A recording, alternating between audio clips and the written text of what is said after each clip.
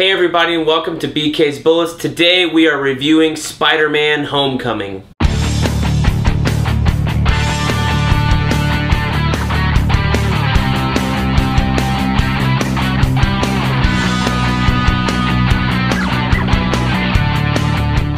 Hey everybody, and welcome back to BK's Bullets. It's been a little while. I hope you enjoyed some of the video we put up in the last couple of weeks. Today we're going to review Spider-Man Homecoming. I know this is a little late out of the gate, but you know, I'm doing other things and I'm not exactly running out on Thursday night to go see movies. I haven't done that ever. I was doing like Friday nights for a while, but I mean, family, priorities, all that stuff changed. So here we are a week later. I finally saw Spider-Man Homecoming and I want to let you know my thoughts.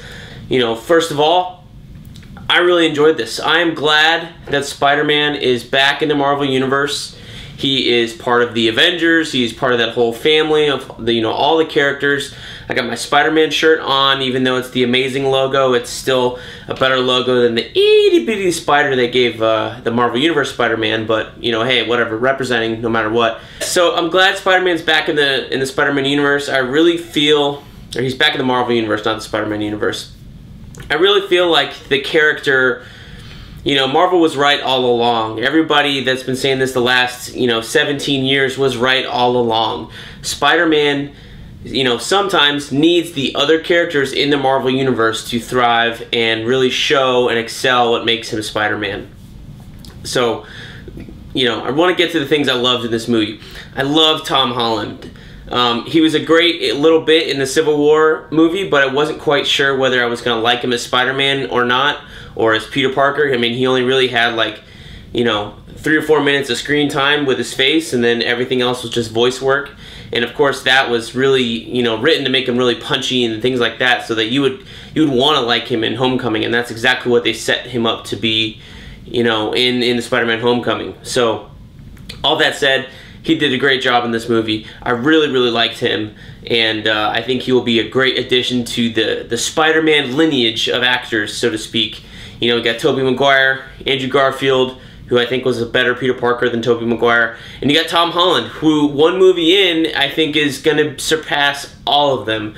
I think the fact that he's a very young actor helps. I don't know if he's old enough to drink in the States. I don't know if he's 20 or 21, but he's very, very young, so they're, unlike Tobey Maguire and Andrew Garfield, when they got those guys there, I want to say they were like 27, 28, pushing 30. If they had turned 30 by the time the first movie came out, that's probably what happened. So here you had grown men like myself. I'm 30, I'm turning 31 in August here, and I am not fit to play a high schooler. I have not been in that mindset for many, many years, and the actors did a good job in past films of portraying that. The Amazing Spider-Man series, I think, being the best one of that high school feeling, but Spider-Man Homecoming took that idea of Spider-Man in high school and turned it up to 11. Now, I like Spider-Man. I don't feel like he has to be in high school all the freaking time. It seems like Marvel has decided that Spider-Man needs to be in high school for him to be Spider-Man, or he has to be young, or he can't be married. I spent 30 minutes on Wednesday telling my buddy Harry at work exactly how One More Day happened and how Spider-Man's marriage dissolved or got wiped away by Mephisto, the Marvel Universe version of the devil, just so that Marvel could have Spider-Man be unmarried and single, but without him getting a divorce or killing MJ or cheating on MJ or anything like that other people would look down upon. So let's get back to Spider-Man Homecoming. His friend Ned, I think we all know his, I'm assuming his last name is Ned Leeds. I don't remember if it was said in the movie or not, but that actor did an amazing job just being the best friend. The guy in the chair, I really like that part. It seems like everybody's got a guy in the chair. Batman in the last movie had Alfred in the chair in the last couple movies. The whole thing about Arrow's got a guy in a chair. Flash has a whole bunch of guys in a chair. We'll see if Black Lightning TV series this year has the guy in the chair. So that was a really interesting wrinkle to add to him. And he was interesting, and it was a fun way for him to get out like the exposition about how he got his spiders. If this is your first Spider-Man movie, it was a neat way to just, have like that, lightning strike of information. Like, how'd you get your powers? Bitten by a spider. Did the spider die? It's dead. Can you do this? Can you do that? No, no, no, no, no. So that was really fun. He was a good addition. Liz Allen, I don't remember the actress's name, you know, pretty good job. And it was nice to have a romantic interest that wasn't necessarily a damsel in distress. This morning, while I was getting ready and stuff like that, I came across the Honest trailers for the Sam Raimi Spider-Man films, and it basically laid out like you know, Kirsten Dunst as Mary Jane just got into incident after incident after incident after incident. She was constantly the damsel in distress. So it was nice to have a romantic interest that Spider-Man didn't have to save necessarily. And in essence, spoiler alert, he messed up her life.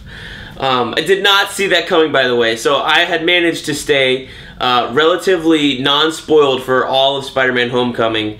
And when that part came, and I'm trying to decide if I want to talk about it or not, when he when he picks her up from the date, you know, for the homecoming date, man, oh man, my jaw dropped. So I was so glad that none of that stuff was in the trailers or wasn't in the reviews, and in fact, I was amazed how much stuff they managed to keep away from the trailers and stuff like that. Like the last third act of the film, not in the trailers at all, which was a nice surprise.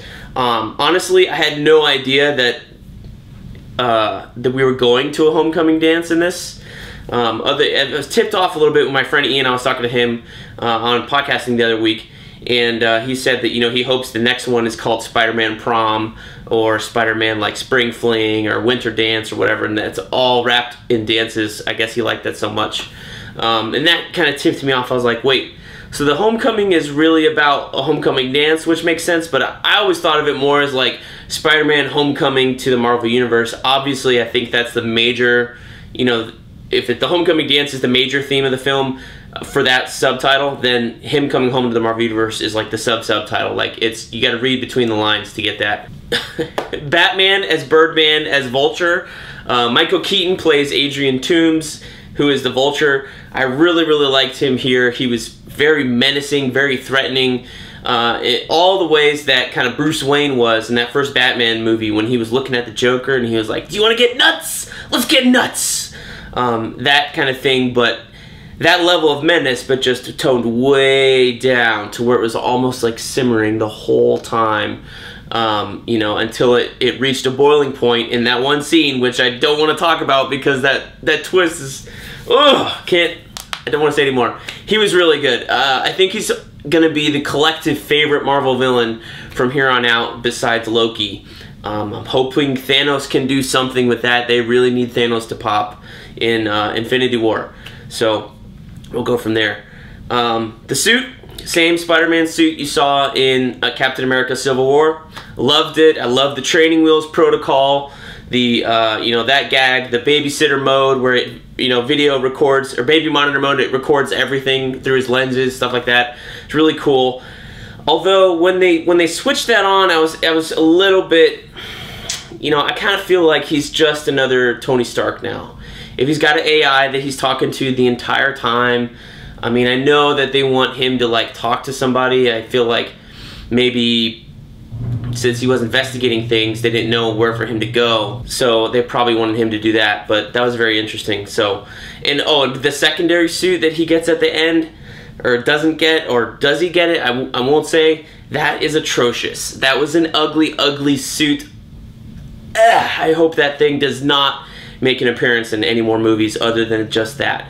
The spider, while I'm a fan of the large spider designs, just the gold in there that Iron Man worked in because that's his motif, just did not look great at all on Spider-Man. It really looked like armor more than it did an actual suit. But so him talking to the AI in a suit just felt, it just felt like we'd seen it before. Everything else in this movie was a nice way of updating Spider-Man for the modern age, tying him into the Marvel Universe, but the AI thing has been done. Iron Man's done it in, what? Iron Man 1, 2, and 3, Avengers 1 and 2, and so, yeah, so 6 movies we've had Iron Man in, talking to AI. The gags with Iron Man flying the suit over and being in India and him not being in the suit, those are fun. But Spider-Man having an AI, just not a fan of that. So hopefully they figure out a you know, a way to tone it down a little bit and not have Karen, as he called her, talk to her the entire time during the movie like he did once he turned her on. The Shocker, he was in it for a little bit, and I like the way that they kind of set him up for a future movie. You know, everybody's left alive at the end of this Spider-Man film, which is unusual for Spider-Man films, because I think the last 5, the villains have died, right? You had Green Goblin died, Doc Ock died, Harry Green Goblin died, I think Venom died as well, Lizard I think died, and who was the other one? That Green Goblin died in the Amazing Spider-Man 2, and I think Electro died or something as well. So, you know, it's nice that they left him alive, because honestly in the comics Spider-Man doesn't kill anybody. Obviously it's not his one rule like Batman or some people think Superman's rule is, but it's one of his traits that these villains always keep coming back. And I love the little things to Mac Gargan with the Scorpion. He's got that tattoo on here, and I like that actor a lot. So I'm hoping that they push that in the next movie, you know, and we'll have the Scorpion come after Spider-Man, and maybe the Vulture will come out too, and then, you know, build to a Sinister Six. I feel like that's where Sony really wants to go, based on the fact that they were trying to set it up in the last movie series. So we'll see. But Spider-Man Homecoming is a great movie. You guys should definitely go check it out and see it if you haven't already. If you did, let me know what you thought about it down below. And I really like this movie. My buddy Harry didn't like it as much as some of the older ones, but I have to say that I really enjoyed it. And I would give this 4.5 out of 5 stars. This was near perfect, except for a couple of things. But man, oh man, this movie left me smiling, laughing, surprised, and really good. And the end teaser, like the after all the credits teaser, that was funny and mean at the very same time. And if you know the film, you know what I'm talking about. So anyway, I hope you enjoyed this edition of BK's Bullets. We have more content coming up, and I will see you guys in the funny pages.